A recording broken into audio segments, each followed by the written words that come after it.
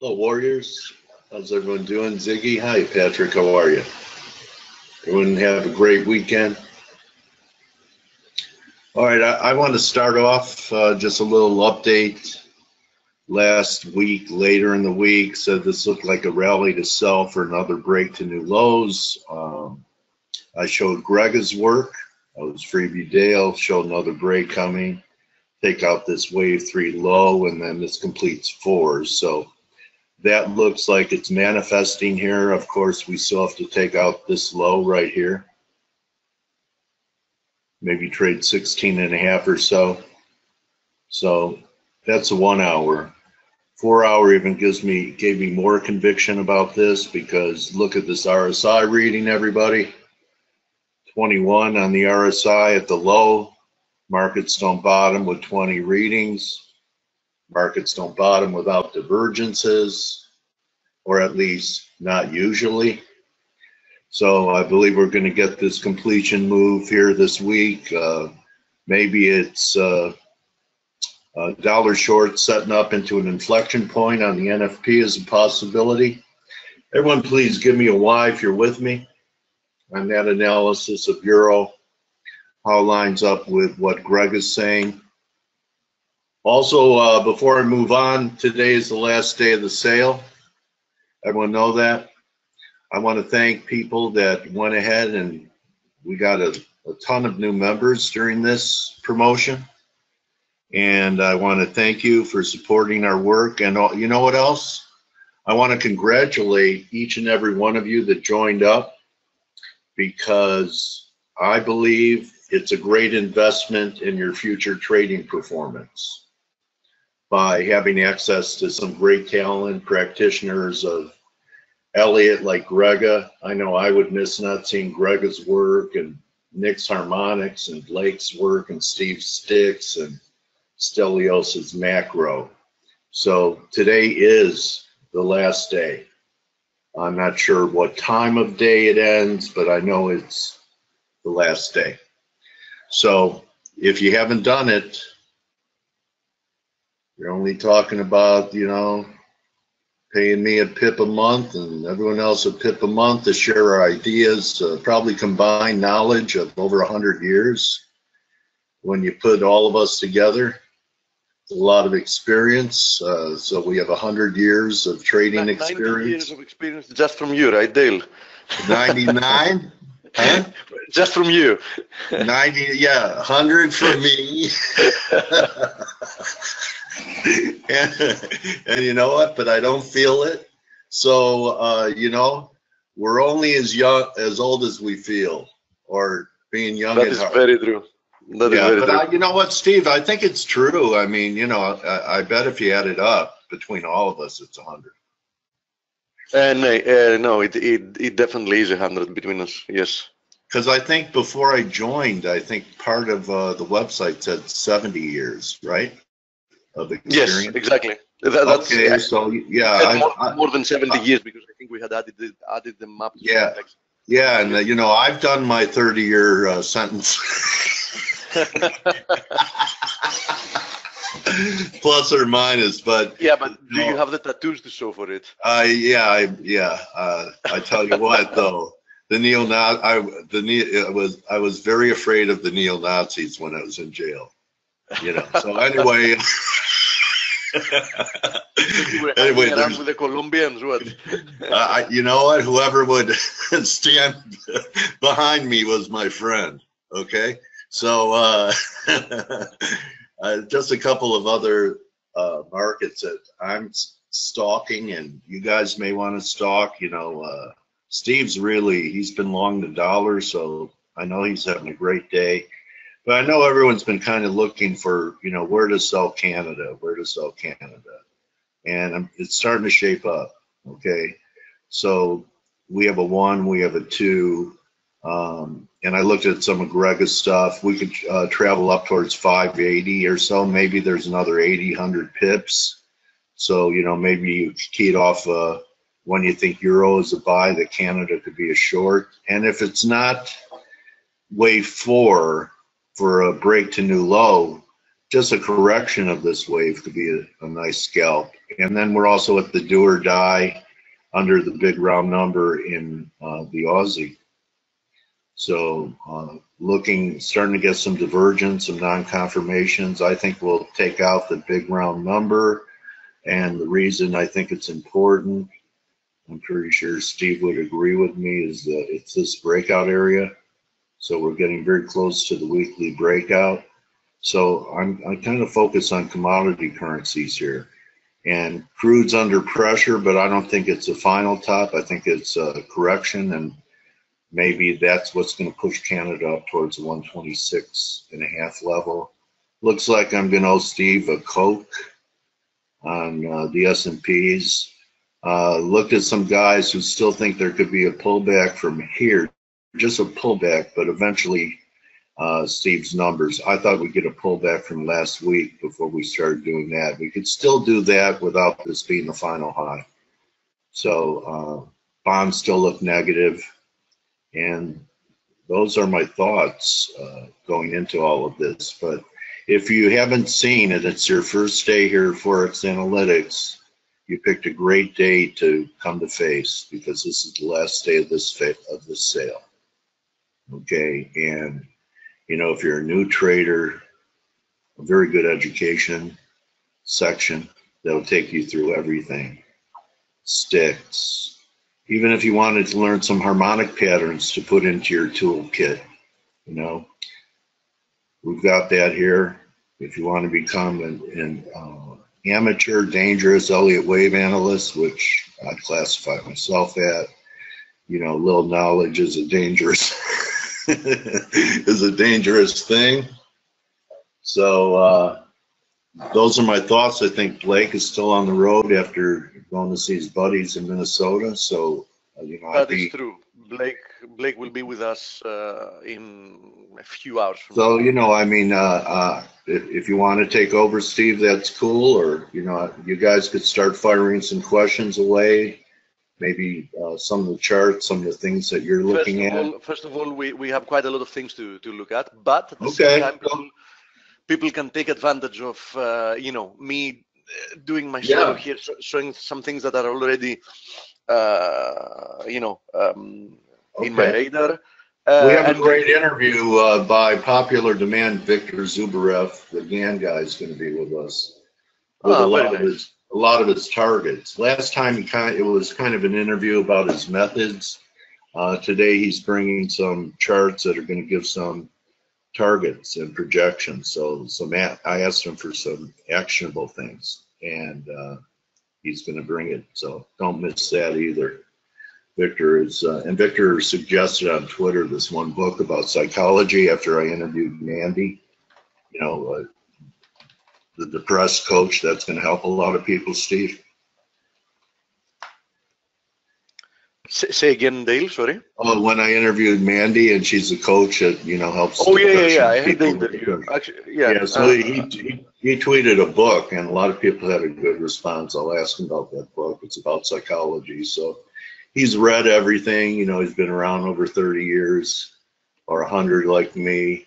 So, and you know, as you very well know, longevity is you know, is extremely important in this business, because there are a lot of people that don't make it past a few first years. You know, only for people to you know, to make it in the markets for 30 years, it means that they've gone through the rough part. You know, they've learned the hard way of you know, how to trade the markets, and you know, they should have at least learned some things along the road.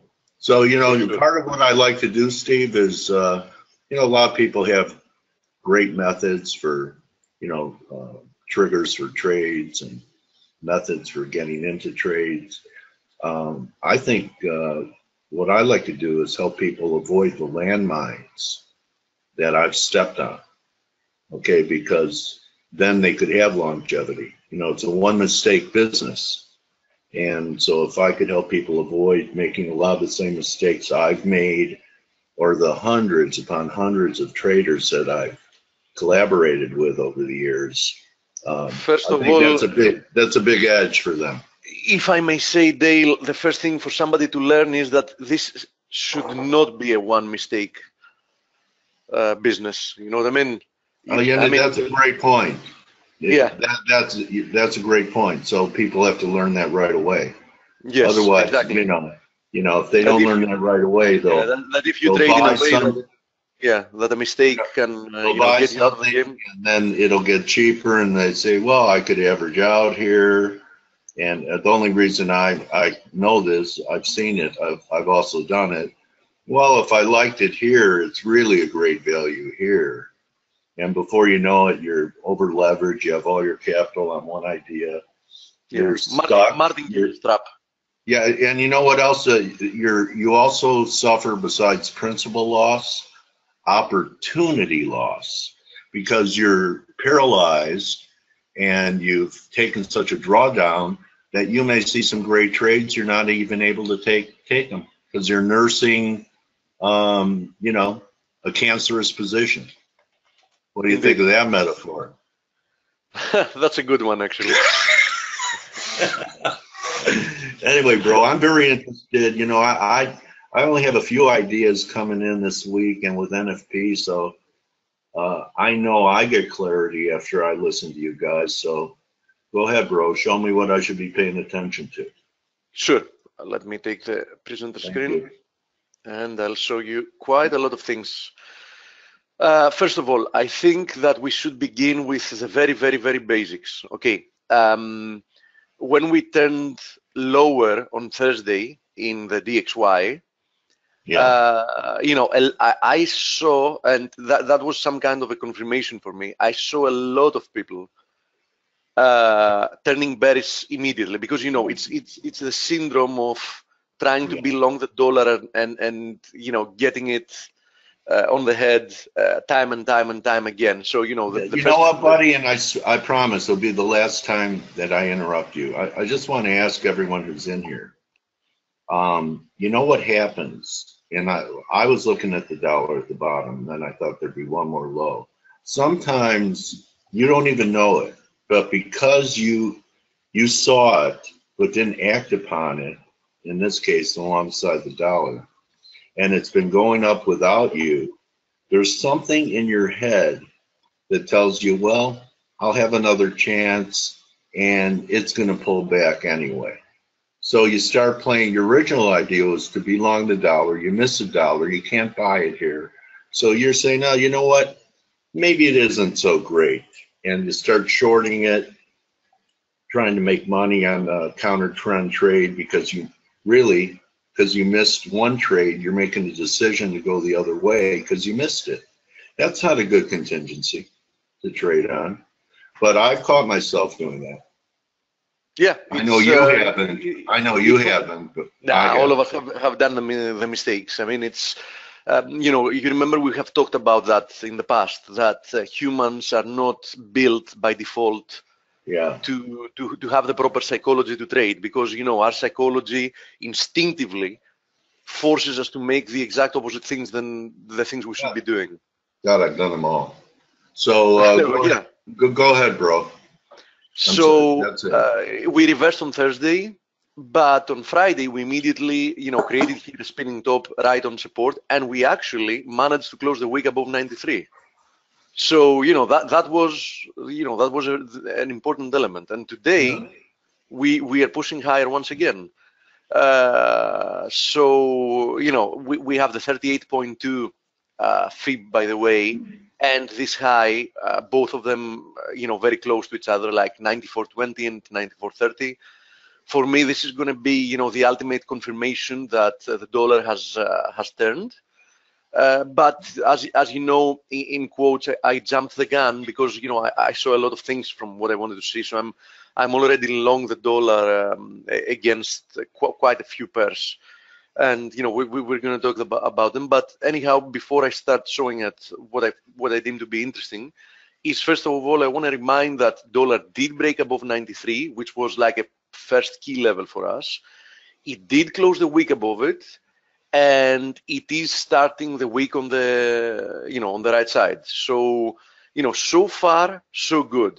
We don't have the ultimate confirmation yet. It's a little bit higher, as I explained, but we're putting one little stone at a time. So having said that, everybody obviously has noticed that the euro has started weak today. The Catalonia referendum, and what we have there is to blame somewhat, mostly actually, although I think it's generally dollar strength. On the other hand, the cable didn't react good to the miss of PMIs. Actually, it reacted worse than I expected. This is the only pair that I'm actually short the dollar because I wanted to have some short dollar exposure as well. So I'm roughly 100 pips out of the money. Actually, no, more than that, like 100. Well, Greg, Steve, you might be okay on that because Greg is still looking for one more decline. Oh no, I'm okay. I'm okay in general because I wanted to offset. I'm already short the dollar against the euro, against the Aussie, against the Kiwi, against the South African. Long. Yeah, sorry. Long the dollar against the. So this kind of gave your book balance. Somewhat, because I'm a lot more long the dollar than I'm short. This is the only pair I have short. And it's also half position, but to be honest, half position is also my Aussie USD short, as I've said. My point being, though, if Greg is right about one more decline in euro pound before a better rally, that would favor pound longs over. Speaking, and before we go into details, speaking of the euro pound, because for the euro pound I don't have much to say. Speaking for the euro pound, I see a lot of probabilities of different kind of corrections here, from a very, very bearish one that might bring another rejection from this zone and this little descending channel, which is the very bearish scenario, to a push a little bit higher to have like an an irregular type of fourth wave correction.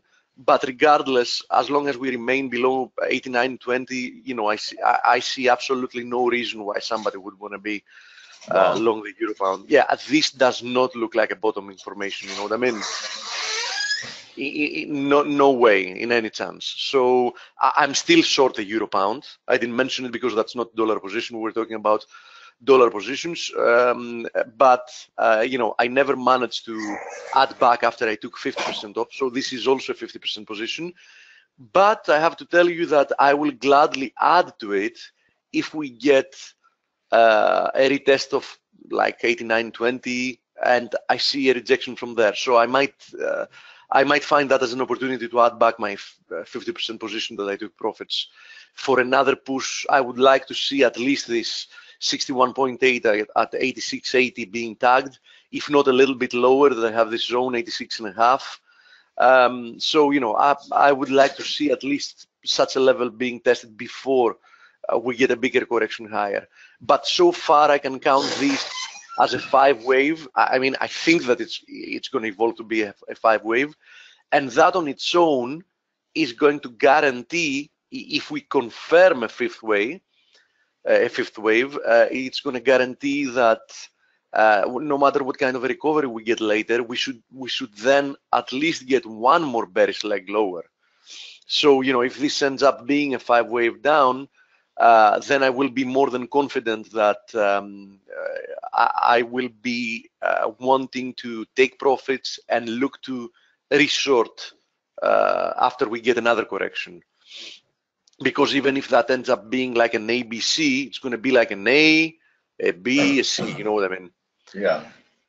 So yeah, this is how I see the euro pound. Now, having to do with the cable, for me, cable, I even pushed an update just a while before, I don't know, like 20 minutes ago, saying that we're now entering a zone that should create at least the very, very least intraday some kind of a reaction. So for me, if you started the day with, in a sense, short, very nice. But getting short here is probably not a good idea. If you believe that the cable, has more downside coming, then you should at least expect that we should get a reaction anywhere between here and 132.40, 35, something like that, and then look to short that reaction if you still like it to the downside. Okay, so I think the cable has already stretched quite a lot for so early in the day, and there is no reward to risk ratio to be short intraday from this point on. Let's have a look at the Aussie and the Kiwi. For me, it's the same kind of situation. Both of them, this is the Kiwi and this is the Aussie. Both of them seem to have broken below their equivalent consolidations.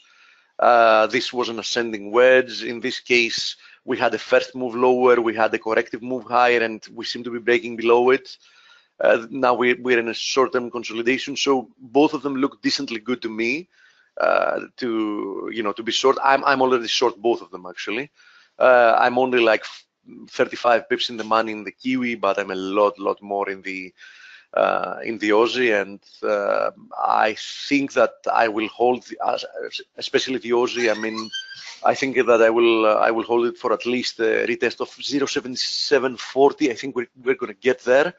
We're already testing this low here, and a daily close below it is going to to be an extra confirmation for me. Ideally, I would want to even see lower prices. So this is what I would like to see, something like that, like a little retest here, an initial rejection. Then I would like to see this zone holding as a resistance, then another move lower. So that's more or less how I've envisioned it. Okay, we covered these as well. Yeah, the USD ZAR. I got triggered on that Friday morning, my time long, because we retested this zone actually. I'm long since 1344, and this is what I'm looking. I mean, we got this beautiful triangle breakout. We got a retest of this horizontal zone, and I would at least want to see a retest of that high over there at 1395. And if you remember, I had specifically shown plenty of setups that were looking pretty good. The USD Turkish lira was one of them as well. The USD ruble has not confirmed yet, a break higher, but is doing what it can to rebound, and the USD Singaporean dollar is coming also very close to critical level. So we had all these pairs that had started looking interesting. For me, as I had said, the USD ZAR was by far the best positioned from a technical perspective, and that's why I was lucky to get involved with that, because I had put an order here, and this little intraday wick got me triggered long. I actually wasn't sure that I would get the opportunity, but I did. So I think the dollar, looks better by the day. And now that you mentioned it, because of course it's also a product of that, this is what we have with the treasuries. Let me show this because this is quite interesting. I have to say that the treasuries have already confirmed a very nice bearish move. We had 10 consecutive days lower here. Then we just got a 2-day recovery. Now we're pushing lower again. But I have to say that, on the other hand, we might get some kind of a pullback soon, because this is an ascending channel that I'm monitoring. So this on its own, you can call it like a very big, prolonged, in that sense, big. This is a very prolonged corrective pattern. And, we're getting close to the confluence of this low and the trend line support. So we might get some kind of a reaction here, but even if we do, I will still be looking for a move lower. And needless to say that, if a break below this zone then gets confirmed, I think that, I'm going to be 100% convinced that Greg has been right all along, that, this should lead to new lows. Anyhow, we've said many times that this kind of a pattern never looked impulsive, especially given the fact that it had followed this kind of a pattern. So, unless something dramatic happens, I think that the treasuries still look good to the downside.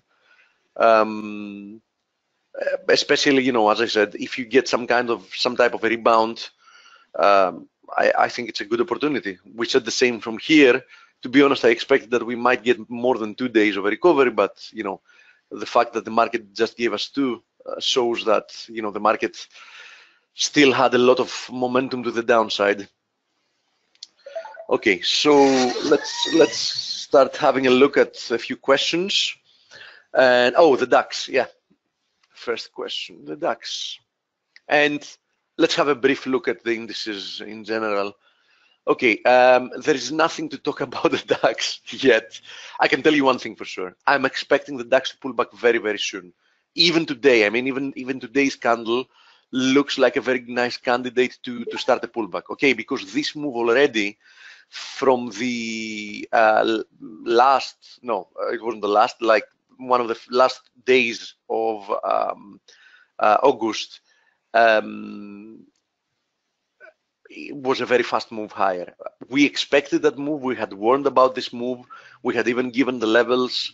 The fact that the DAX corrected in such a beautiful manner within a corrective channel, a slow overlapping type of a correction, then it slowed down, momentum was lost.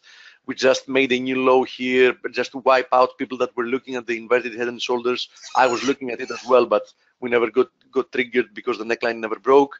And then we broke above it, and boom, this is what you get. Okay, so we haven't broken above the highs, but I can tell you one thing for sure is, and this is another example of seasonality, as I've talked about it plenty of times. As you see, the DAX bottomed at the end of a month. So it started the month strong and it rallied for the whole duration of the month. But now, and good month by the way, we've entered a new month. So it's a very nice period to see at least the beginning of some kind of corrective move. Okay. Having said that, I see absolutely no reason why I would be bearish the index. As I said also when we were correcting here, I see absolutely no reason. I mean, I expect new highs to come. I wouldn't be long at current levels. I mean, I wouldn't establish a new FS long at current levels. But to be honest, any pullback towards 12,500, 12,550, why not? I mean, it still looks bullish. We get corrective moves to the downside and impulsive moves to the upside, right? A simple confirmation of that is the following. Just look at this. We're back again at the highs, right? How long did it take us? It took us 1 month to retrace the correction lower that we had. But how long did the correction lower take? More than a month. Okay, it took like 1.5 months almost. So, obviously the momentum is still to the upside. Okay, so I remain bullish the DAX, but I wouldn't be buying at current levels. Any pullback, you see a reaction. I mean, you see some kind of a support working, like for example this one, sure, go ahead and be long. Why not? I mean, anyhow, it's the best looking of market having to do with valuations, etc., in comparison at least to the other popular ones. The SPX has already started, by the way, hitting our first resistance levels. So it's already hitting the channel resistance. Ideally, I would want to see it tag 2,535, which is the 161.8 of this move. But to be honest, any reaction from this point up to 2,535, is going to look good. Personally, I'm shorting 2,535 if we get up there without even waiting for a reaction lower. I mean, I'll say it bluntly. I'm going to be shorting that level no matter what. I'm not going to even wait for confirmation. I'll start with half a position size, and try to go through the technicals and find another half position to put in. Simply, I don't believe that this move can extend much higher than that before we get a bigger pullback. Okay. I think that this type of a move higher that we are seeing here, this type of grinding slow move higher is not sustainable, not in the short term. I don't mean that I'm looking to find the top, but I'm looking for a correction lower. Okay, so asking about Canada, Steve. They want to short it here at 25. My view is it's a little early. I'm thinking there's another 80 pips or so. We'll see it. By the way, Nasdaq from a technical perspective still looks bullish because it made a false break below this triangle, but it never confirmed it, and it's testing this resistance area once again. So would you short Nasdaq the way you're shorting S&P, is say like at 1.272, since it's been weaker than S&P's, like at 6059 is your 1.272? Nasdaq, to me, if it doesn't get rejected from the current trend line once again, in which case I will be looking for a move like this. No, I wouldn't be shorting it immediately. I would be looking 1.618. Yeah, for a last hurrah higher before doing that. You know, I would be looking for something like that alternatively. Thanks. Okay. Okay. So that's Nasdaq as well. So let's have a look at the CAD, and let's have a look at the NOK as well, because it's also very interesting. Okay, this is the USD CAD. Okay, first of all, the one critical level we had already said was the area of 124.50. Okay, we're breaking above it. The next major area for me is 128. That does not mean that we cannot get rejected from any point between here and there. Any point, even here. Why here? Because this is the 61.8 of this last bear leg lower. Okay, and we've already seen the past 2 days, Friday and Thursday, made an attempt to break above it. Both of the times we got rejected. So I'll tell you something, Dale. Can it move higher? Sure, it can. Do I want to be long? No, I don't. Do I want to be short? Yes, I do. Will I short it here? No, I won't. I'd rather get some confirmation and then get involved with it again. I was involved with it a couple of times on the downside, even more with the USD NOK. I find no reason why I should just try to time this reversal in advance. Let me see a big reversal candle to the downside, and especially if it comes from a level that's of importance. For example, we have the 61.8. So you're rejecting the Canadian trade until you see a rejection. Yeah, exactly. I got you, buddy. Exactly. I mean, if we got rejected from 124, I would be immediately involved with it again. Immediately, no questions asked. But now that we are above it, I'm not in a rush to be short the USD CAD. And more or less the same applies to the USD NOK, although under circumstances, the USD NOK can get me short even today. Why? Because we're back testing this 8 level, which is like extremely, extremely critical. So far, I only see a corrective move higher. I mean, this is clearly a corrective pattern so far. You never know with the market, because if we see like for some reason that I cannot think about it, like a huge acceleration from here, from where we are, then I will start counting this, for example, as a 1, 2, 3, you know what I mean? But until something like that happens, I'm just seeing this as an ABC, you know what I mean? And an ABC that's already back at the 8 level, I mean, let's say that it reverses even more from today and this closes like a shooting star, I might even short it today, you know what I mean? So the USD NOK looks better to me at the moment, and that's what I'm looking. On the other hand, I also see the potential of a bigger rebound. Why? Because, for example, we might come down, retest this line, go higher, and keep on some kind of a choppy correction higher. So I'm not looking to get involved with the USD NOK and the USD CAD yet, although I'm very, very closely monitoring them, because I had warned in advance about that, even when we were on an impulsive move lower. I did believe that at some point we were going to get a correction. There was no question about it.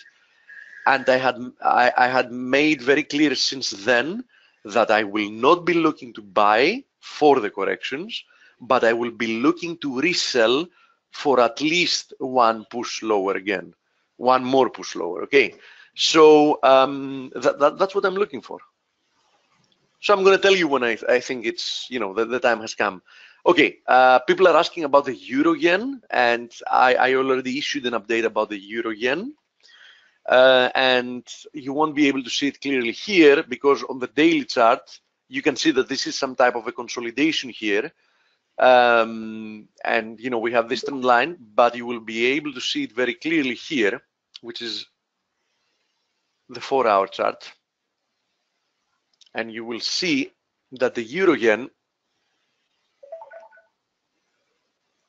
actually probably wants to go lower, because this, you remember, Dale, we talked about it on Friday as well. I mean, this is in no way an impulsive pattern, this little pattern, especially followed by the short-term impulsive move that we got from there. So I'm still of the opinion that the euro yen will most likely than not produce at least one more push lower before higher. Okay, so my money, no, actually that's wrong, because I don't have a position.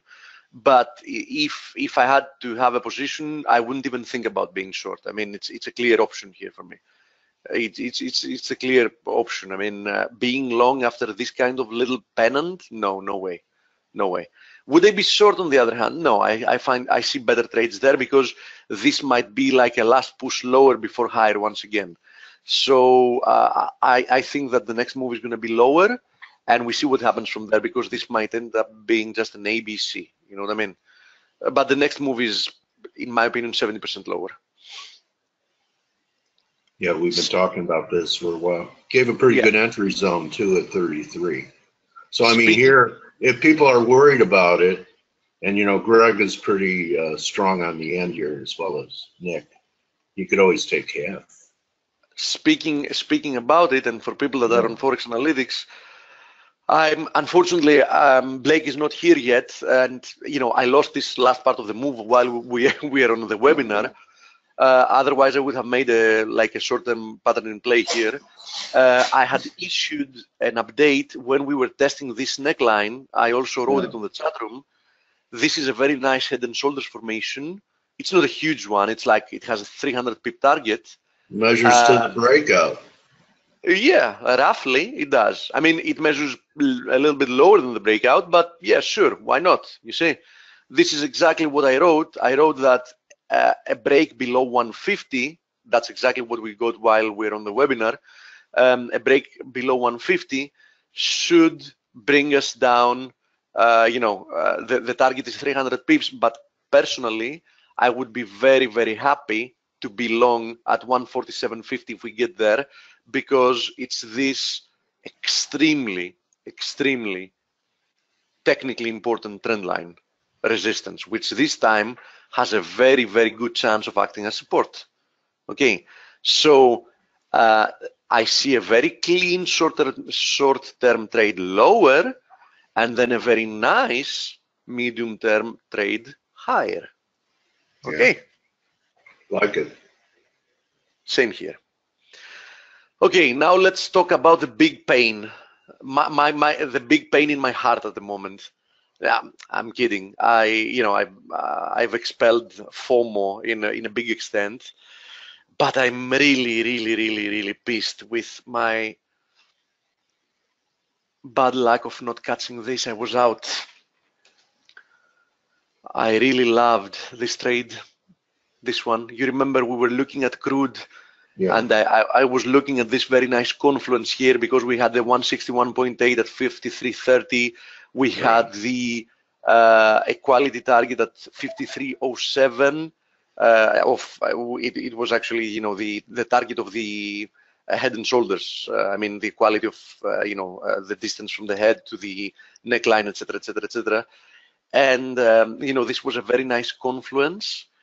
And I Maybe was you looking. could still get there, Steve. It's like retesting a kind of breakout area. You don't think so? Yeah, it does, and it might. But this trade now has been lost for me. I mean, Yeah. I really wanted to short here, Yeah. and I would be willing to short higher as well, because this area, I was pretty convinced that this area would create at least a reaction down to here. You know what I mean? As you called it, the breakout area. Yeah. And unfortunately, that was lost because the move higher happened and got retraced within like a few hours, and I was out of the office running some errands. But you know, still, I like the fact that I saw this very nice setup. I missed it, but it still worked out pretty nicely. And if you remember, we have been following crude quite closely, and you know, we've been doing good in predicting what it's going to do, which shows to me that this market still remains very well behaved. I mean, for somebody zooming out, they're going to say that it's very choppy, but if you look closer at the moves, all of them are technically very sound. I mean, we're getting quality targets, we're getting channeled moves that work very nicely. The move lower was channeled, and you know, the channel was one of the factors that gave us a confluence of the reversal higher. Maybe this pullback's just given the bears one more dash of hope. That, you know, a lot of them sort of thrown in the towel at 51, 52. Might be. I'm sure there's stubborn bears. Because you know what, Steve? It kind of looks like upper 50s coming down the road if it doesn't collapse from here. Yes, if it doesn't collapse from here, I agree. And keep in mind that this is not a place to be short anymore in the short term, because simply, as you very well said, we're now testing a resistance, now support area. So people should be on the short term really careful. Let's see what happens from here, you know, to determine what's going to happen next. I might still be looking to short this. Depends on what happens from this point, meaning if I get a nice reaction from this zone, and then I see a reaction lower from that zone, then I will like to be short from there, looking for a move down back to 49. Okay, so there might still be a trade here.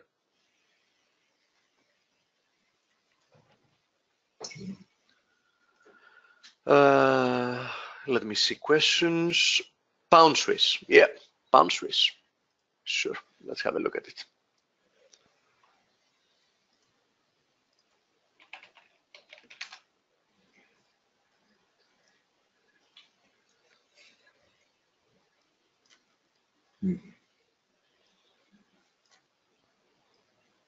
Okay, this is the Pound Swiss. We broke above this triangle. We're obviously correcting lower. How the hell do I know this is a correction? Simply 1, 2, 3, 4, 5. That was a very nice 5-wave move higher. And so far, what do I see here without even needing to zoom in the 4-hour chart? ABC. I see an A, I see a consolidation for a B, and I likely see a C. So would I be short this thing? No, I would not.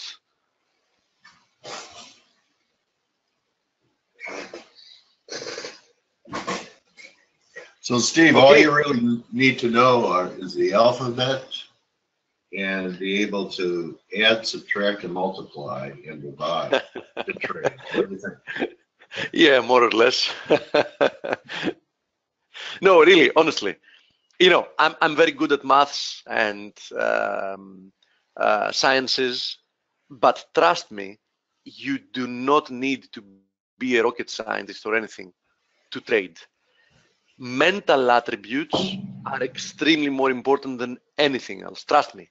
I've seen people do very well in the markets that have had no studies that are related to finance, economics, or whatever, and are not even good at maths. Okay, you don't need it. Yeah. I mean, yeah, mental attributes. I repeat, mental attributes, experience, and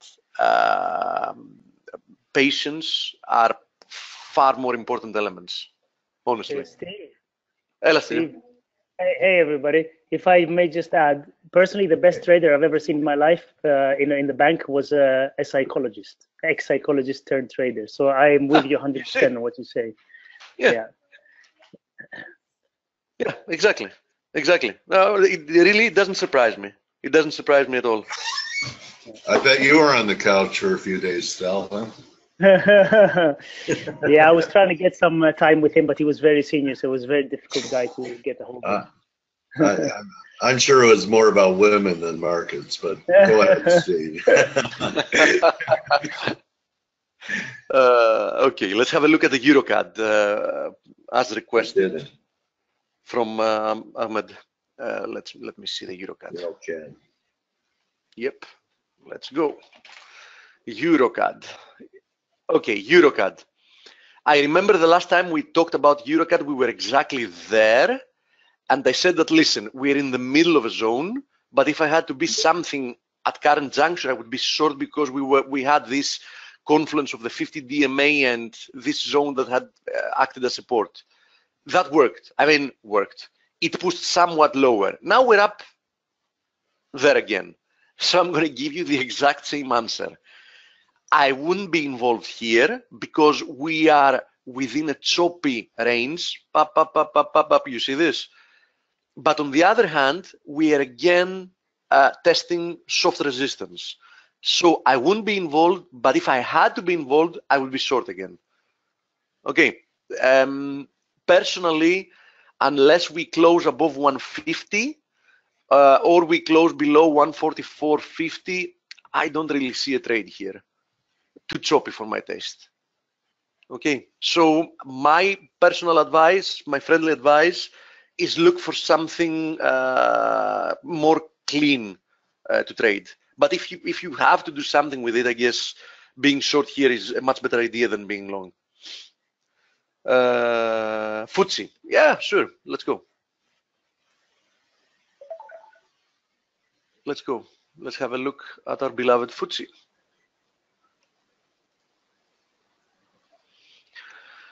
One thing I can tell you about the FTSE is that it's accelerating higher, so that makes me a little bit skeptical of if this resistance is going to hold. But I can tell you as a fact that this zone is resistance. So as long as we're close to 7,450, I think that being long is not a smart idea. So you're buying the weakness. You're buying the weakness. So compared to DAX, S&P, everything, it's a weak sister. Yeah, so you either sell here, hoping for this big pattern as we had envisioned it to create a big head and shoulders formation. We had talked about that probability since we were there, plays out, or if we get a breakout from here, wait for it to retest the zone before going higher. So that's what I see. So, you know, if I had to have a position right here, right now, instantly, I would be short. Okay, but I don't like it anyhow. I mean, I want to see more clarity. I would rather see a rejection from here and, you know, see this head and shoulders getting confirmed, and then I would love to be short on a break from this if we actually get, you know, a shoulder as well for a big move lower.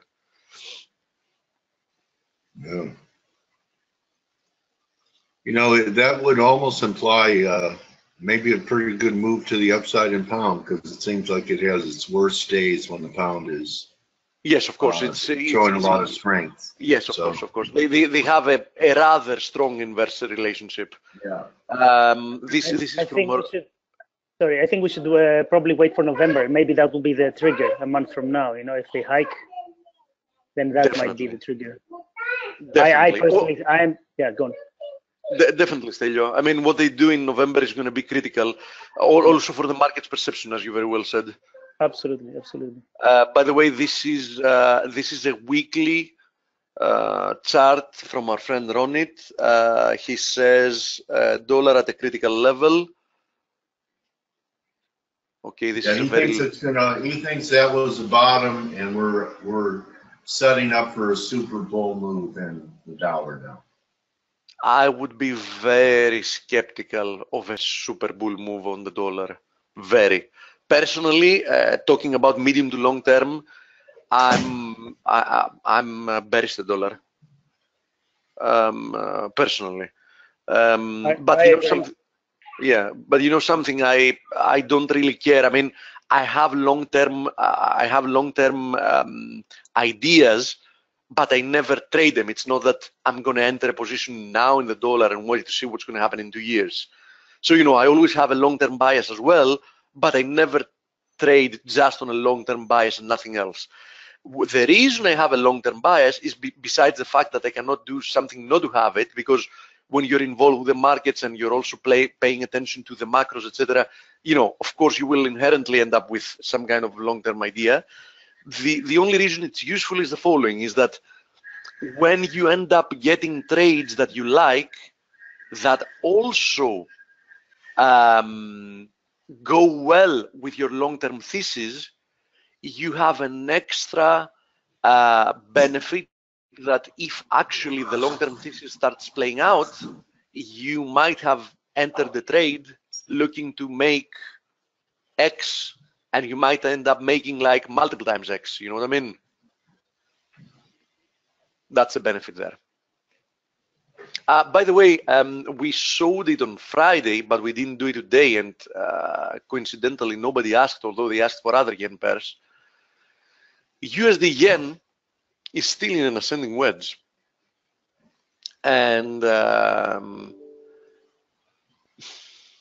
I have to say that if we get a reversal of risk today, you know, you can even draw it like this.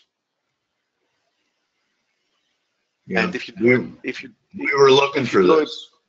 If you draw it like this, somebody can even say that it wasn't an ascending wedge. It broke down and it retested it, and it's getting rejected. No matter how you do it, I'm really paying attention to it, because in the short term, if we get some type of risk off, it looks good. It looks good for a retracement back to 110.70, in my opinion. This is a nice zone here. And that's what kicks in the euro yen short to go those levels you were talking about, buddy. Why not? Definitely. Yeah, I think this is the spouse of the trade that takes it there. Correct. Sorry, have you already discussed gold? No, we haven't discussed the precious metals. Thank you for reminding me, because we also had a question about palladium, which I completely forgot. I'm very sorry about that. Used to see a lot of great concerts at the Palladium. I'm telling you, man. So let's have a look at the precious metals, all of them, since we're talking about them. First of all, gold. Okay. Gold doesn't look good. Gold doesn't look good at all. Although I am monitoring this trend line that was acting as a triangle trend line, besides the fact that we penetrated below it. And if the yen breaks down, it'll pop. I think we could get a pop here, Steve. Yes, because of the yen. I agree with you. That's what I want to say. Listen, I would not be short gold here. No chance in a million. But if I see a reaction from here higher and some kind of a rejection from there, then I will be looking for much lower in gold. Okay, and I might even look into getting involved with it. So I think that a rebound should find resistance anywhere between 1300 and 1310, and if you do see a reaction from this general area, looking lower again is going to be a good idea. So that's what I see in gold. Silver, more or less the same kind of situation. Any type of a reaction towards 1720 could bring another leg lower. Okay, now we had a friend that asked about palladium, and I can say that he's saying that another short is setting up here, and yes, this is an area of interest, and this area can bring a reaction from here. On the other hand, we might get a push higher again, so you know, you need to be careful here, but I can tell you one thing for sure. This area is extremely critical, as you can see from here. So the 910 area is very critical. If we get a break below the 910 area, I'm looking for the next area at 830 to be tested. Okay, so this is the confirmation for me here. Now, nobody asked, but let's have a look at copper as well. Copper is chopping around in the area I was waiting to create a reaction, and the more it consolidates here, the more likely in my mind that we need to at least push lower once again. So the longer we consolidate without strongly rebounding higher, the more convinced I'm getting that it needs to push lower once again. This also goes very nicely with my thesis in the Aussie USD. Okay.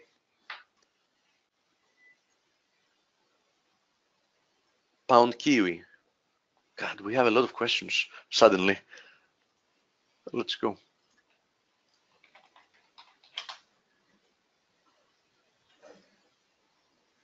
Okay, Pound Kiwi. Nothing to see here. Why nothing to see here? Because simply until somebody else proves something differently, I just see a triangle here. So I would like to see a reaction from the bottom of the triangle. And actually, I don't need to say anything in words. This is what I would expect, what you're seeing here. I had drawn it since days ago, since we were near the highs. So why not a move lower, a retest of this area? This area might fail, but I will still be bullish. Why? Because this is also a viable possibility. So we might go a little bit lower and test this trend line, and this proving instead of a triangle to be a bull flag. Okay. But until I see these levels fail, I'm still looking higher, exactly as I've drawn on the chart.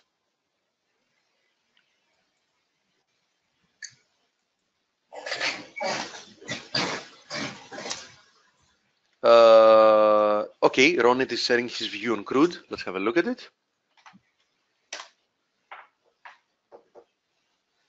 Yes, I agree with you. I agree with you. This is a very valid interpretation, this long-term triangle, and there is absolutely no question that a break above the resistance that we were very, very, very close before we pulled back would be extremely critical. I agree with you. On my weekly chart, I'm seeing the exact same thing, Ronit. Thanks for pointing it out. Crude, copper, and other theses, which makes us believe that the CRB is turning down. Might be the case. Might be the case. Let's see how it extends, though. And nothing will go in a straight line anyway. Oh, yeah. Ronit also is sharing his gold view. Let's have a look at it. Yep, I agree with you. There is more downside for gold. I mean, there is leeway for more downside and still remaining like a big choppy consolidation. I agree with you. This rejection was very nice up there from this confluence of resistances. Yeah. Okay. Very nice. So let me see. I'm sure I might have lost a couple of questions. Like I forgot the retest. Nope. I think now actually we covered them all. Okay, perfect. Do you have your guest here, Dale? I think we covered all questions. Dale?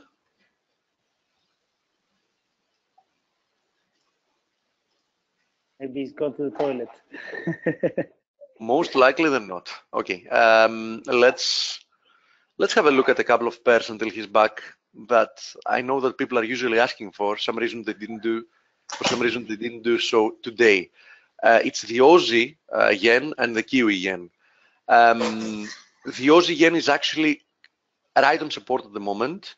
So watch current levels for a reaction. But if we penetrate below them, you know, I expect the move lower to extend to there. And the Kiwi yen,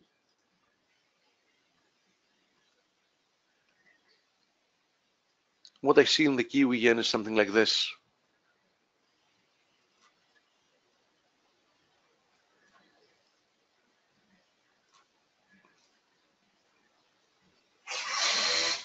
Okay. So I think that you know, they both can bring more downside, especially the Kiwi yen. I think I'm going to get involved with that sooner rather than later. If you look at it from a technical perspective, the Kiwi yen is extremely interesting. Why? Because we have at 83.50 a very well-defined, very critical resistance zone, and on the other hand, we have a support area which also confluences with this horizontal support that passes from 79 at the moment. So for me, any break above there or below here is going to bring a big movement in the market. So either above there or below here, I think that a break will be worth a lot of pips. Yeah, it's a big formation. Yeah, it's a very big. It's a very big prolonged formation, and I'm really closely monitoring at this. We're currently at the middle of this range, so I'm not expecting something to happen imminently. But this formation is closing. I mean, it's tightening, and when it does break, I'm definitely getting involved with it, either short or long. Okay, well, obviously, okay. A big risk-off move through the markets is Right. going to create this kind of a move, right? Yeah. And this is going to be a great trade for risk-off. Great trade, amazing, because the yen is the second best risk-off currency to be bid after the Swissy, in my opinion. And the Kiwi is one of the best candidates of the popular currencies to be sold. So I would really love to see some kind of a big risk-off move coming and this support giving way. I'm going to be all over this pair. Okay, Dale, thank you very much, mate. And great job pulling double duty, Steve Volge. Everyone, thanks, Steve. He covered the whole board in 45 minutes. I think he answered every question. He's the FX answer man. So thanks a lot, Steve. Victor, I see you in the house, bro. I'm going to make you the presenter now. So back by popular demand is Victor Zuberov, Twitter handle @VictorZuberov. And last time I kind of cut him off in the middle of his PowerPoint presentation. And Victor says he has some very interesting stuff to share with us today. So waiting to hear your voice, my trading warrior brother. Okay, good morning. Thank you, Dale.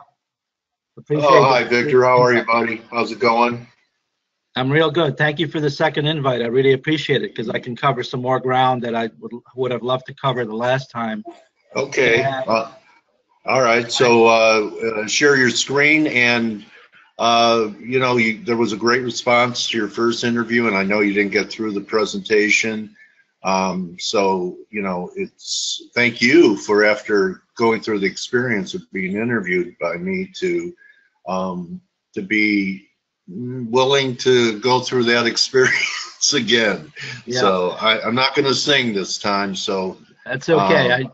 I think you're 25 with a bullet on the Billboard 100. Okay, thank you, buddy. So I think today you wanted to focus not as much on fishing metaphors, which is your methodology of the river, and I really love the metaphors you use for your methods of trading.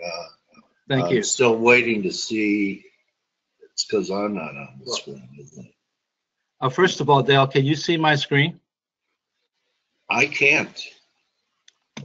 Okay. I'm wondering why. Can anyone else? Okay, let me see why. Probably me.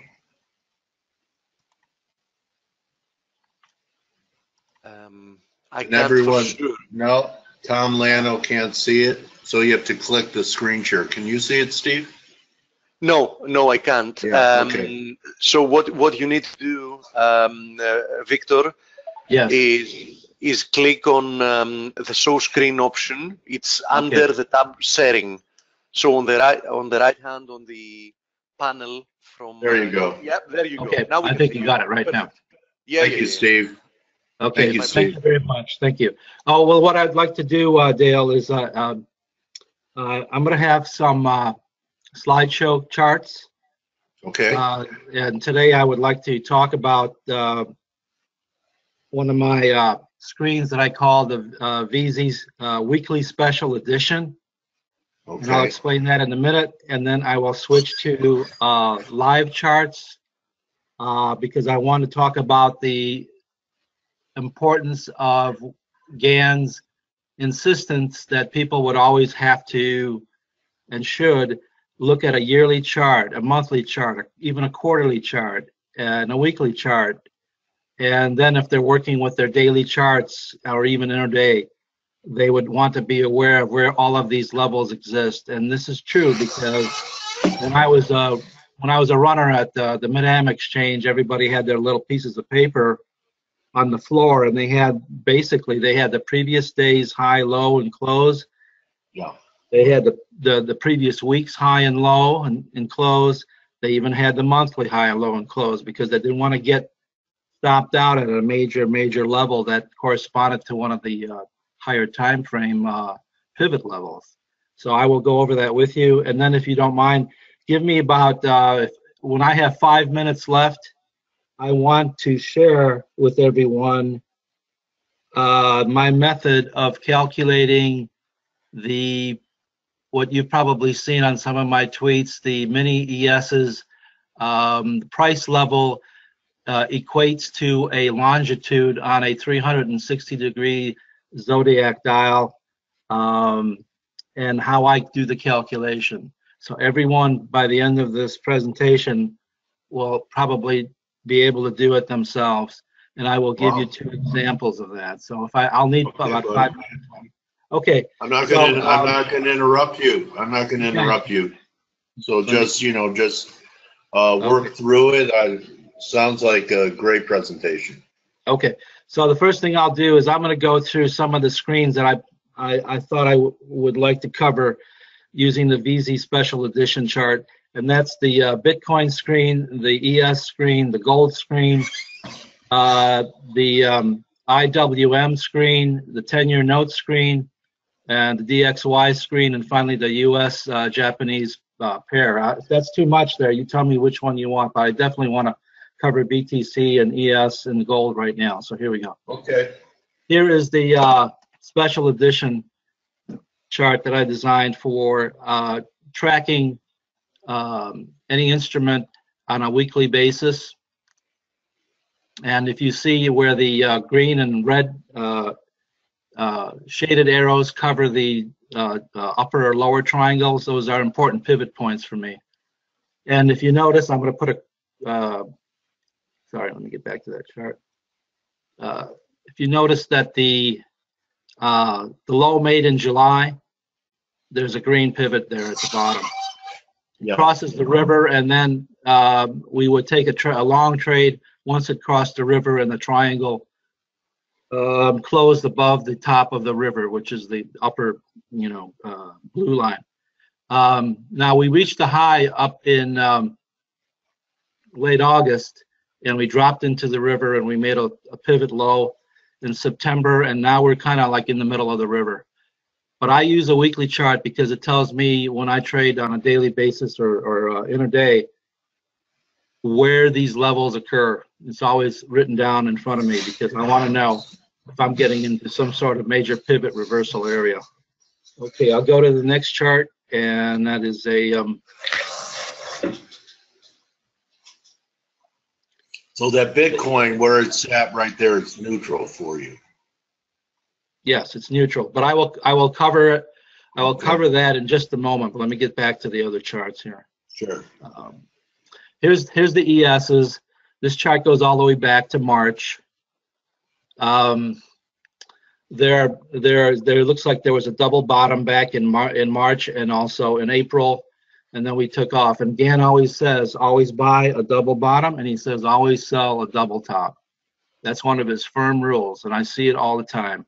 I think the only time there's an exception is usually about 70% of the time it's accurate. 30% it doesn't work. So and here's where it didn't work. If I'm putting my cursor over here, I don't know if you can see that. Looks like the August pivot high and the September breakout. You would expect the double top there reaction, but it didn't react. It actually moved higher. What I like about these charts is when you see I'm going to put a cursor over this one right here, which is the August weekly pivot there high. There's a triangle covered with a red pivot, and it actually moved below the river and actually created another pivot at the same time. So there is what I call a rare double pivot candle, because on that week we not only had a triangle at the top here at the red section, we also had a triangle at the bottom. That's pretty rare. When I see that, it tells me that the market probably made a high first, then crossed the river and made a low, and created the lower triangle, and that is very bearish. And actually that worked out as a bear signal right there, because the next week we had even a lower low. Okay, let me go to another chart here. I'm going to do gold here, and I think I heard your last presenter, and I think if I remember his name is Stylianos. Yeah, that's Steve. That's Steve. Okay, he said that the gold chart does not look good, and I agree with him. It does not look good. Here's the weekly special edition for gold. Let's see if we have any special pivots here to talk about. But we had a triple bottom right here, back here, and here. We had a triple bottom. And what does Gann say about triple bottoms? He says that you should buy a triple bottom. The only problem he has is with when the market makes a fourth attempt to touch that low, then he says it gets dicey. But in this case, his rule worked, because we had a triple bottom right here in July, and that's right at this pivot here. So we had a move up. We went through the river. We're now trading for all of July and August above the river, and that's a very strong uptrend when you're trading above the river every week. We finally made a pivot high way up here, and looks like right at the end of August. And then we started to collapse. We went through the river, and now we're trading below the river. Did your work predict that pivot high up there with the red arrow? Or because you're above the river, was there anything back then telling you that gold could be vulnerable? That's a great question, and the answer to that is because I'm looking at my notes. I was making my notes last night, and I'm trying to find if I can get you the answer to that. But if I don't have the answer, I will tell you that the method that I use to square numbers, and I would square a number off of this pivot low here, where the arrow is, and I would project 180 degrees or 360 degrees or 720 degrees. And if I get to a level which is the 180, the 360, the 720, the 1080, I'm looking for a change and a reversal.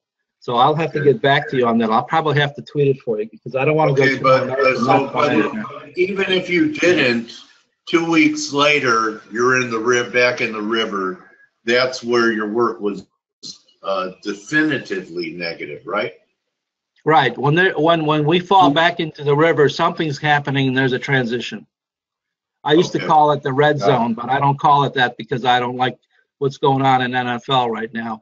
But that's my little joke there. But anyway, yeah. When we fall into the river, I'm taking a knee during the broadcast here, buddy. That's good. That's real good. I like that. Someone asked me if I took a knee, because they know I've been talking about the subject all week long for a few weeks. I said the only time I take a knee, pal, is when I go to church. I knew you were going to say that. man. Okay. And yeah. All right. So yeah. So that's a very good observation. The observation is, how do I use this screen? I use it with this GAN square 9, and I start calculations at pivot. So I'll calculate off of this low. I'll calculate off of this low. I'll calculate off of this high, and I'll start to calculate the downside off of this pivot high here. So let me go to another one here real quick for you.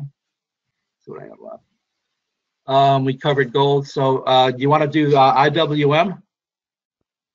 Sure. The same thing with IWM. We had get it back right.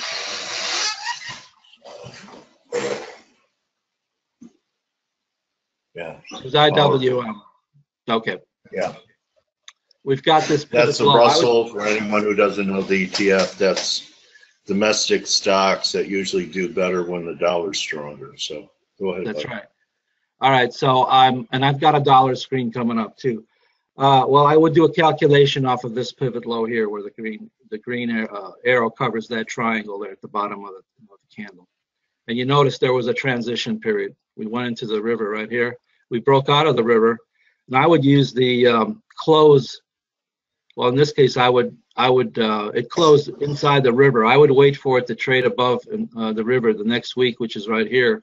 And if it's trading above the river, I would take this trade as a long trade, because it's got my qualifications. On a weekly basis, we're trading above the top of the river line, and we've got confirms of up triangles this week and the following 2 weeks. And I would also then do my calculations for square of 9 off of this pivot and see where 180 and 360 come in. And if they're coming in, I'm going to be looking for a possible reversal. Doesn't always will happen, but here's the other converse of that approach. If you break through a 180 going on the upside, or a 360, and it's solid, you know you're going higher. That's the beauty of this method, is that it's a resistance that is created at the natural 180, 360 levels, or even 720 levels. But when they break through there, you're going higher. That's what has amazed everyone about this market over the last, 6 years from the 2011 low? Yes. I think that's what's amazed everybody, that keeps going higher. But that's my observation about how I use the 180 and 360 levels. I think they're very important to watch. And there's also one other method that I have that I use in conjunction with this, and it's called the VZ Kronos method. And if people are interested in that, they'd have to contact me. I'll have my email address and Twitter handle posted later. But the VZ Kronos method actually does a Fibonacci count. A Fibonacci count is from major pivot lows to major pivot highs. But there are 4 other additional Fibonacci numbers that I discovered that are not ever mentioned anywhere in any books that work. So that's why I call it the VZ Kronos method, because Kronos refers back to the planet Saturn, which is the planet of time. And I think Gann was very fond of the cycle that the planet Jupiter and the planet Saturn make in their circle around our sun. And he felt that was a natural cycle that you would have to want to pay attention to and see if you can compare it to market cycle highs and lows based on aspects that those 2 planets make in the course of trading history. So is that where, when those 2 planets are in oppositions, that it's even more critical? Yeah, they could be in oppositions to each other. They could be conjunction, which means that they're both together at 0 degrees conjunction. They could be at 90 degrees. What are the oppositions that people read about in the Farmer's Almanac? Is it the opposition to Earth when we get these planetary oppositions? Usually they're oppositions to selected planets to each other. Okay. There's also what they call, in the almanac, they usually use what they call a geocentric method, but there's also a heliocentric method, which does not account for retrograde motion of the planets, which Gann actually used both a heliocentric and a geometric not almanac, but ephemeris. Okay. But and I will show you an example of the geocentric at the end here when we talk about the conversion of price to longitude with Okay.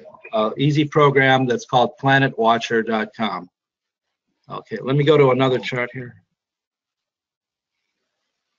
Let's look at the 10-year note, because I think that's one of my favorites to actually talk about, because if you look, the pivot high was made back in late August. It's right here.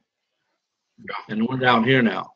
So we had a transition week, which is this big wide range weekly bar, when we pushed through it and we went underneath the river. And now it looks like we're making a double bottom between this and this pivot here and possibly this one here. So watch for a reaction here and see what happens. But if this breaks down further, we're going back down to here. See that back in March. Yeah. So so this chart looks kind of like the gold chart if you look at the gold weekly chart, because the right side of the chart always the toughest chart to trade, because that's the unknown part of your chart. So you look left a lot in your analysis, don't you? Yes, I do. But what my goal is to make a chart as clean and clear and easy to use, so that when I'm looking at the right hand of the chart, I basically know based on previous pattern recognition, which is a title of a book by one of my favorite sci-fi authors, William Gibson, which has nothing to do with trading, but I thought I'd bring it in there. But anyway, Okay.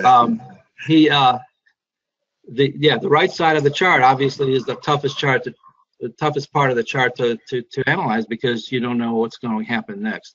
So these charts that I've developed help me set up the rules.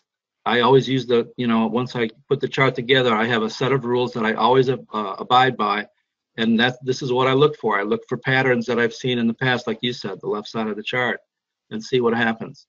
So the 10-year note is in definite trouble, and the high was made back in late August.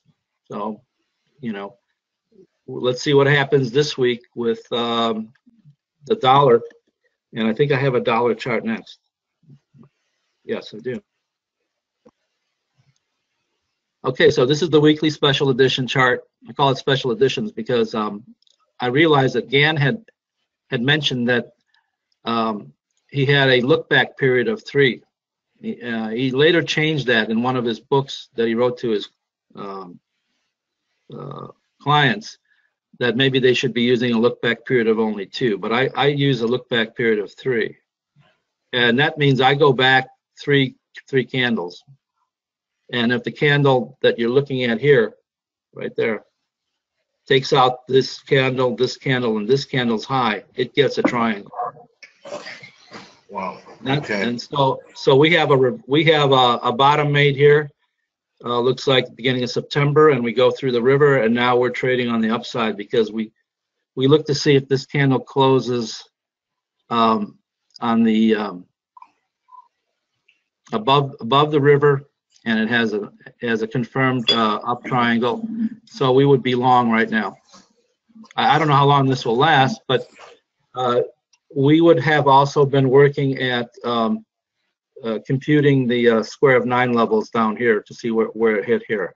But I wanted to go to the see what I can do here. Oh, one more chart here. You have to help me with this chart, Dale, because this looks very, very choppy. Tough. It's like we're in a trend.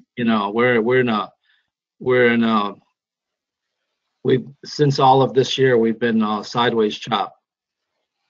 And these are so I guess it's all going to come down to if you're right about a bounce in the bonds, right, then this could head down. Right, it could head down. And if you're but if you're right about gold being bearish, this should head up. Right, that's right. And so what I do is, this is what I do. I'll show you on another chart here in a moment. We'll go to the monthly and the examples. But I would look at this pivot low, and I would look at this pivot high, and I would write down the high of this bar and the low of this bar, and I would take that and divide it in half. Gann said you could make a fortune just trading the 50% line. So I would take the high of this bar, write that number down, take the low of this, and have it in front of me, and then I would divide that range into two parts and see where we're at today. And if we're above the 50, if we were at a 50% line, I would have taken the trade and gone long, which looks like it might be about be 111. So yeah. Yeah, 111. Interesting. And back under 111 would be a short. Right, it would be a short. That's exactly right. And if you just use that one rule, you don't have to get crazy and esoteric with Gann. You could what I did when I learned Gann, I just picked out the things that I could understand and made sense to me right away. I wasn't going to learn the whole his whole repertoire, because that could drive you crazy. Yeah. So that was my method. And so yeah, you're absolutely right. We're in a sideways trend range. So what do? You trade the top and the highs and the lows of the channel. Okay. And this weekly chart helps you define very clearly. It gets rid of the noise, and it helps you stay in the trade in effect. So let me see what I can do now. Okay. All right. I'm going to jump to my screen. And I promised people that I would talk about Bitcoins, because I get a lot of people asking me, what do you think of it? Yeah, I think it's an insane, crazy situation with Bitcoin, because it's something that professionals can't get a handle on. And then you find out that Jamie Dimon bashes it, but yet the London office has been trading it. And then you hear stories about people, regulators getting ready to come down on Bitcoin in China and curtail the exchanges to trade it in. But here's, if you can see the screen, this is the Bitcoin 1-year chart. So obviously this chart is exaggerated because all the action has basically happened, this year. But if you had just been sitting there like somebody that doesn't trade too often and traded the highs of each year, you would have gone long right there. You would have gone long right there. And if we finish like this, you go long at the end of the year here. That's true too. So what I do next, I change the 1 year and I change it to a quarterly, because a lot of people don't recall that Gann talked about a quarterly chart and why it was important to him. A lot of the time, Gann, people will talk about Gann being very fond of a weekly and a monthly chart, but there's a quarterly chart that he's fond of too. And this is a good point in time for me. Can it be tied in, Victor, with his paying attention to seasonal change, which normally happens around the end of a quarter? Well, I think the seasonal change, he wanted people to be aware of seasonal changes like right now, but I don't think it's tied into his method of paying attention to the weekly and monthly. So let me change this to a quarterly real quick.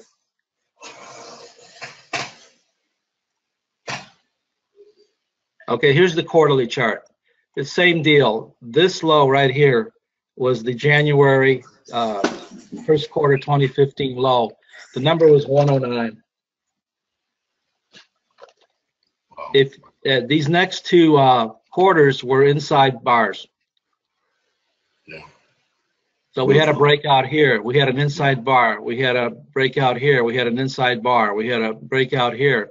Now things get rolling, because now we're trading. Now if we're trading the quarterly highs here and here and here, you have 3 solid trades with not a lot of effort to look at a chart and waste your time, looking at it literally every minute, a minute of the day.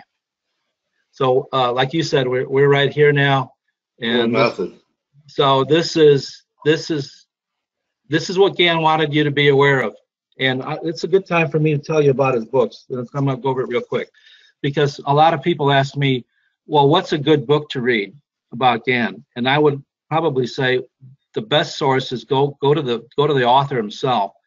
And so he wrote a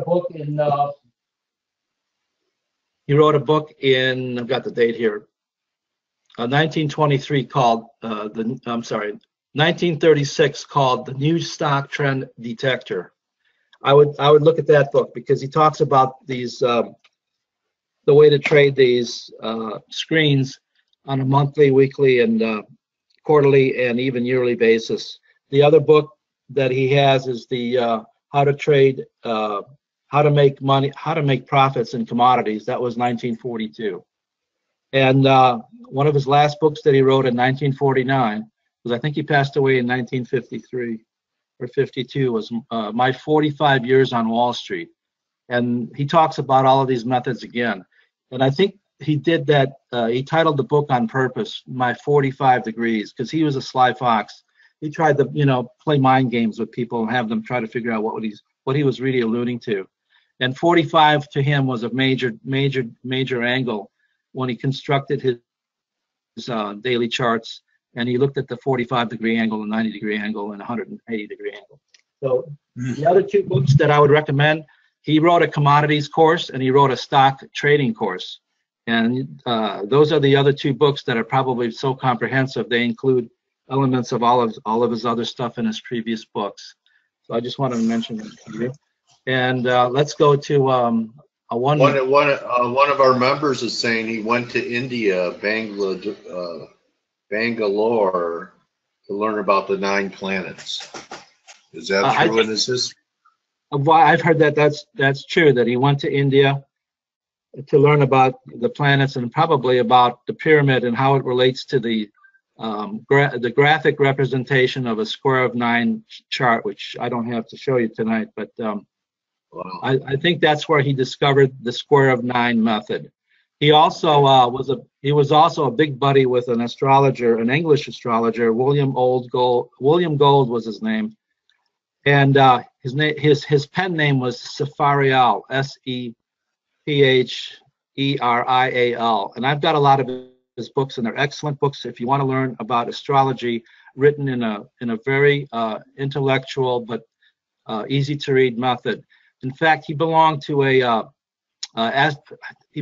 astrological / theosophical society that was run by a woman called Madame Blavatsky, and that was probably in the 30s and the 20s. And they kicked him out because he was giving away too much stuff in his writing. So I thought that was pretty interesting as a character. You know, giving away too much stuff is not allowed in these societies. So, but anyway, they wanted to sell it. Or keep it a secret. Right. So here's a 1 month chart. Let me get it changed here for you.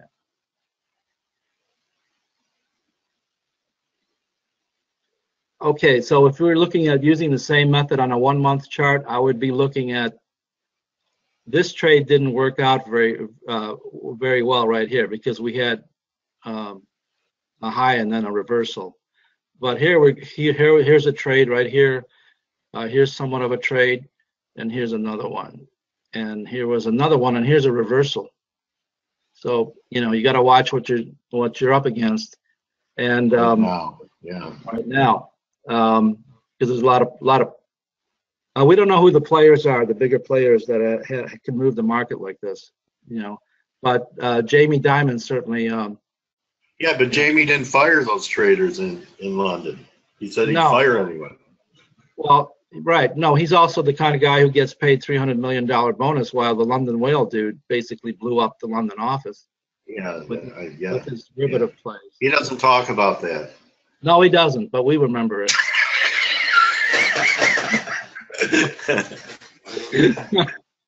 Okay, I moved it to a 1 week because I think the 1 week is more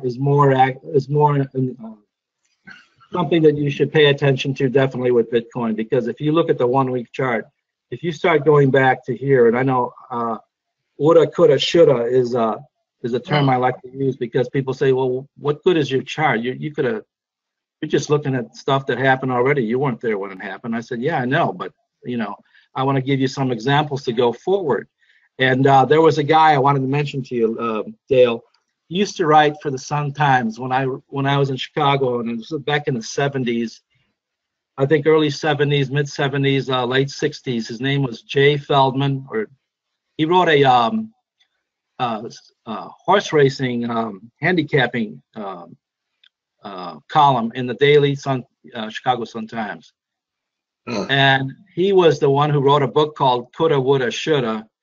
And it had to do with his horse racing experience. But I'll never forget one day he was analyzing the horses that were going to be running at Hawthorne, and this horse was so bad. After he analyzed the horse, you would have a little written comment next to each horse, and the comment was "out for an airing." Out for what? Out for an airing. So the horse just came out of the barn just to get some air. So anyway, that was my woulda, coulda. Going to the glue factory. Right. All right. So here's a woulda, coulda, shoulda trade right here. We have a double top right here on a weekly chart, and it blew through there, right there. So then there's another trade right there on the upside. Here's another one. Here's another one. Now we've got problems. Now we've got basically a channel trading in here. Right. Some type of correction. If you got the capability to go short, you would have gone short right there, right where the horizontal line is, right there. Okay, and you'd be a little bit underwater here. You'd be underwater, right? Okay, let me see what else I have for you. Well, you said to let you know when we'd be getting close to a wrap, so okay. If you wanted to go to that. Okay, I'll do that. Okay, let me do that right away here then. Okay. All right, here we go. First of all, I mentioned the one. This is the program I use because it's very easy to use. You can just dial into it online. It's called planetwatcher.org .com, excuse me. And this is the October. This is today's chart. If you see the cursor right here. Yeah. That's the symbol for the planet Neptune, and it's at 12 degrees Pisces. And so the question is, how do you convert that? You first, to get longitude, I'll give you that right now. Let me get it. Right here. So it's really true when you use the word navigate the market because you're talking longitude and latitude? No, okay. Just longitude. Just longitude. Okay. You just want to get familiar how to do the conversions. So if Neptune is at 12 degrees Pisces, here's an easy chart. I made an example here so people can actually screenshot it for themselves. Pisces, it begins at 0 degrees. In other words, 0 degrees Pisces is actually equivalent to 330 degrees on a 360 degree chart. And so what I'll do is I'll use 330 and I'll add 12 degrees because I have to add 12 to 330 and I get 342. Okay, now I need to, if I'm looking at the ESs, and right now they're what? At, let's see. I'll put that back on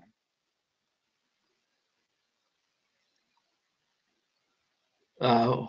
The ES, let me check where ES is for you.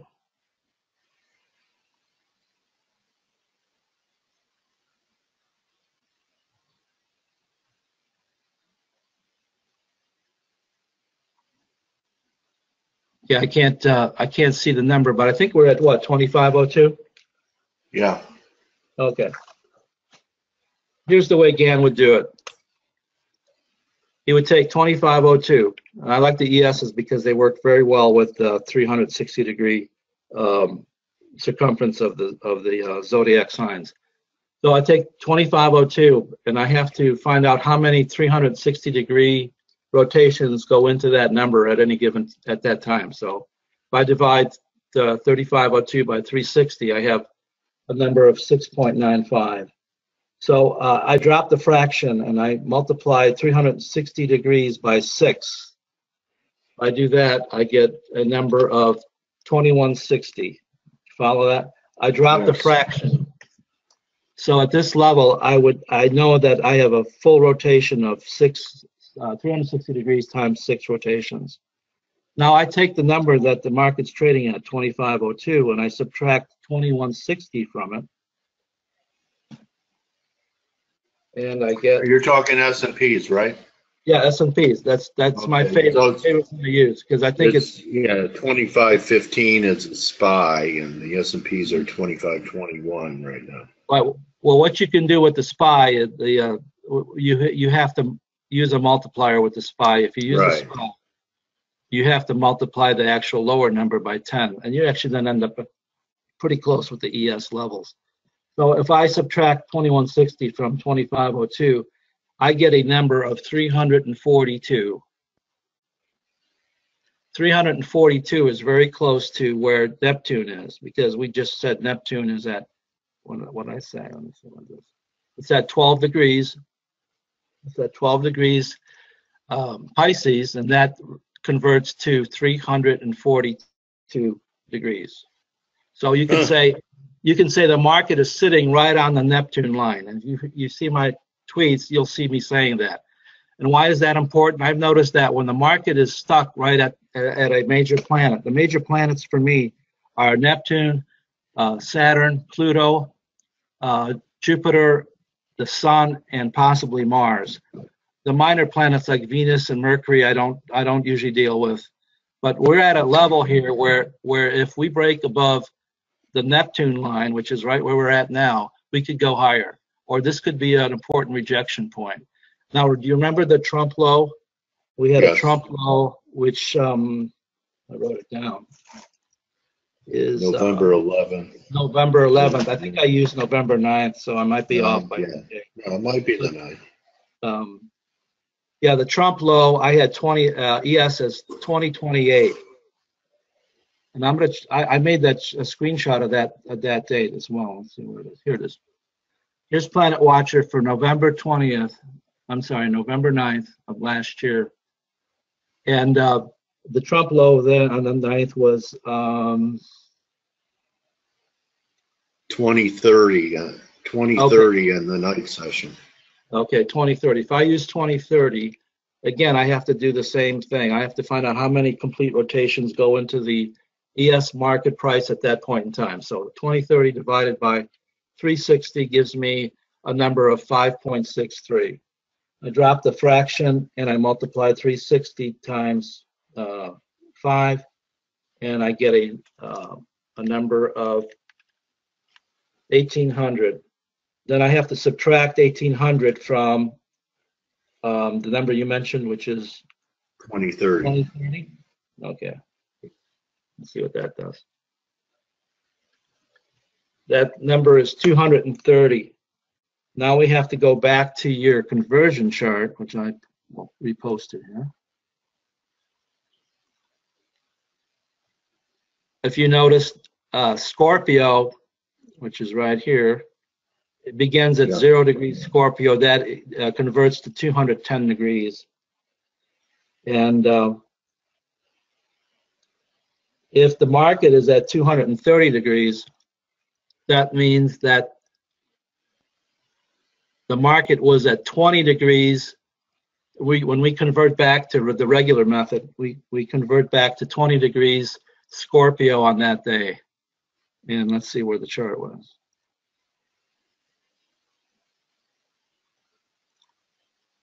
Okay, I've got the cursor over the sun. This is Scorpio. This is Scorpio. This is 300 and, I'm sorry, what did I say? 210 degrees. This is where 210 degrees would reside. It equals 0 degrees Scorpio. So if I add 210 plus 17, I get 227. So for me, the Trump low was held because it had to actually hit the sun's longitude line on that night. So when I see the market move through all of these, and then we had the rally, obviously it's moved all the way up through here, and we're now way up here. So we've had a good run. So that's why I use the planet, because I'm very curious to find out why all this stuff works the way it does. So when What when a you great get, presentation, Victor. thank you, Dale. So that was my. I've got any comments. Very interesting guest, Dale. Thank you for the knowledge, the GAN emblem, and how do you interpret time cycles. So a lot of interest in the room. You guys are going to be able to view this. It's recorded, and Victor's giving you information on how you reach him. Here's his email, and here's his Twitter. He tweets in my stream, books, charts, and actually I think he has his first interview pinned on his Twitter. So thank you so much, Victor, for coming back again, and you topped yourself. It was even more informative than the last one. Well, okay. Well, I appreciate the invite back. That's really kind of you, Dale, and it's always great to talk with you and share some of this with everyone. Yeah, thank you so much. It's great to have someone that is a giver to share work that took you decades of knowledge and wisdom to accumulate. So thank you, my trading warrior brother. Thank you, everyone. You're very welcome, my friend, and thank you, Face. See everyone for Turnaround Tuesday. So whether you use GAN or harmonics or Elliott or all of them, remember, don't just count your pips, count your blessings. And I'll see everyone tomorrow. Thank you, Steve Volge, for a great look at the complete board. And very smart of all you people who took advantage of this deal. Today's the last day to get our seasonal prices. See everyone tomorrow. Adios.